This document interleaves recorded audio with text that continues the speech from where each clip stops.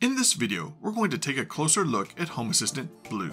It says it's the perfect platform to run Home Assistant on, but is it the perfect platform for you? Stick around and we'll see if we can answer that question.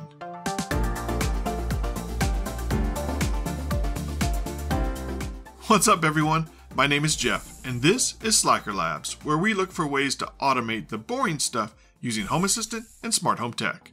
This week's video is all about Home Assistant Blue, and more specifically, whether it's the right platform for you. I think the big reveal back at the 2020 Home Assistant conference in December caught a lot of us by surprise, but I think the vision behind Home Assistant Blue is solid. As a community, we should be doing more to make it easier for first-time users to get started with Home Assistant. That's one of the reasons I make these videos. And Home Assistant Blue definitely makes it easier for a first-time user to get started with Home Assistant. But ultimately, I think that all-in-one zero setup label is a bit misleading. But I'm getting ahead of myself. Besides, what kind of review video would this be if we didn't first talk about specs? Under this shiny shell is an Odroid N2 Plus. Inside is a 6-core ARM CPU, 4 GB of DDR memory, 128 GB of eMMC storage, Gigabit Ethernet, 4 USB 3 ports, and 1 HDMI. From a hardware standpoint, this is all stuff that you need. And the onboard storage is a nice upgrade if you've been living the SD card lifestyle. Software-wise, Blue comes with the latest version of Home Assistant. And I mean latest version. Honestly, this was the one piece that really surprised me about Home Assistant Blue. I bought my bundle back on the day it was announced, but for the last 4 weeks, it's sat on my shelf. In fact, if you look back at my previous videos, you can see it there sitting in the background. For anyone getting started with Home Assistant, it can be confusing as to when to use a script, a scene, or an automation. Anyway, I finally got around to unboxing it and plugging it in the last couple of weeks. Since there had been several updates since my Home Assistant Blue had shipped, I expected that as soon as I booted it up, I would have to apply some updates. But when I flipped over to the supervisor panel to do that, Home Assistant didn't find any updates. My first thought was it just hadn't had time to sync. But then I realized it was already updated to the latest version as of the day that I booted it, not as of the day that it shipped. If you've purchased any smart home tech, you know this isn't how it's supposed to work. We've all been there. You buy the piece of hardware, you plug it in, as soon as it connects to the network, it says it has to update its firmware or software, and then you go grab some coffee while this thing updates. Given that one of Home Assistant's core missions is better security, this one shouldn't have surprised me. But whatever black magic was involved to get this to happen should be used in other parts of the platform. It's the little details like this that make it easier for new users. But we also have to talk about the stuff that doesn't make it easier for new users. There is no built-in Wi-Fi with Home Assistant Blue. You can purchase a Wi-Fi module for your Odroid, but it's an additional cost. But seriously, running Home Assistant over a Wi-Fi connection is probably not the best idea, so this one might not be that big of a deal. The fact that there are no Zigbee or Z-Wave capabilities with this bundle, however, is probably a bigger deal. Z-Wave and Zigbee devices are a big part of the smart home ecosystem today, and if you're coming from another platform, you probably already have some of these devices. So if that's you, you're going to have some work to do once you get Home Assistant Blue plugged in and running. There are guides out there that can reduce your part to just copy and paste, but the DIY nature of adding these capabilities is going to be intimidating to a lot of new users. No doubt, there are technical reasons why these capabilities weren't included. Not to mention, it would have increased the price.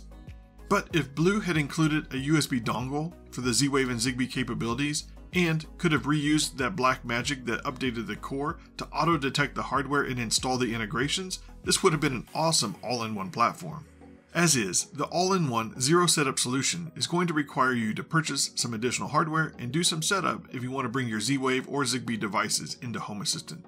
And that brings us to probably the biggest reason most people choose another platform over Home Assistant: the learning curve. Home Assistant Blue doesn't really move the needle on the learning curve piece. And I don't think it should have been expected. But if for some reason you thought Home Assistant Blue would allow you to skip some of the more technical aspects of the platform, it doesn't. The Home Assistant experience is largely unchanged. The one big difference here is that instead of having to download an image and flash some hardware to get up and running, you simply just plug the Home Assistant Blue in and you're ready to go. And there's one more thing. The aluminum blue case is limited edition, which means at the time of this video, your chances to get one may already be gone. But you can download the plans to 3D print a case if that's something you need in your life. I have to say, as a piece of hardware, Home Assistant Blue looks really good, but I will probably be the only one in my house that ever sees it. My bundle cost $154 from Ameridroid in the US before shipping. This price point is only $5 more than a Raspberry Pi 4 bundle with a 128GB SD card on Amazon. And it's $70 more than an equivalent Raspberry Pi 3 bundle. For any of these options, adding Z-Wave and Zigbee capabilities is going to add another $40 or more to the price. And for the Odroid, if you really need that Wi-Fi, that module is going to be an additional $10. If you're thinking of getting started with Home Assistant and you're unsure which hardware to get, or you don't want to image drives, or you just don't want to spend the time evaluating what Home Assistant version is right for you, then Home Assistant Blue was built for you. Likewise, if you're already running Home Assistant on a Raspberry Pi with an SD card, then migrating to Blue will be an improvement in performance and stability, especially as your smart home grows. If you're running Home Assistant on a Raspberry Pi with an SSD, however, or an Intel NUC, or maybe even a PC that you had laying around, I'm not sure that Blue offers you any improvements. Home Assistant Blue is a solid foundation to start your Home Assistant journey on. I definitely recommend it for anyone wanting to get started with Home Assistant, but you're unsure where to start. But I think it falls short of an all-in-one and to an extent zero setup solution. And I know, the webpage clarifies that all-in-one means that Blue comes with a core, a case, and power, which is not always the case with every Raspberry Pi.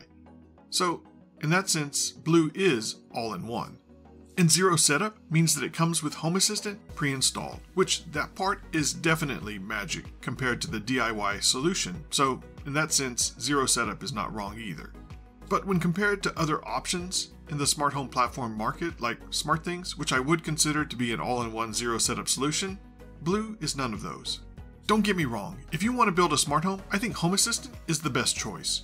And Blue is the best path if you don't want to get super technical. But if you're trying to compare Home Assistant Blue to SmartThings or even Habitat, it's not apples to apples. Personally, I hope we see more stuff like this from the Home Assistant team. Especially more of that black magic that makes it easier for all of us to make our homes smarter. I think we're all looking for that platform that provides the perfect balance of power with user experience. And from my experience, I think Home Assistant is the closest to realizing that vision. In fact, I've already migrated my system to Home Assistant Blue, which we'll talk about more in the next video. But before you go, if you're looking for ideas on how to make your home smarter using Home Assistant, check out my other videos. And as always, thanks for taking time out of your home automation projects to watch mine. Until next time, go automate the boring stuff.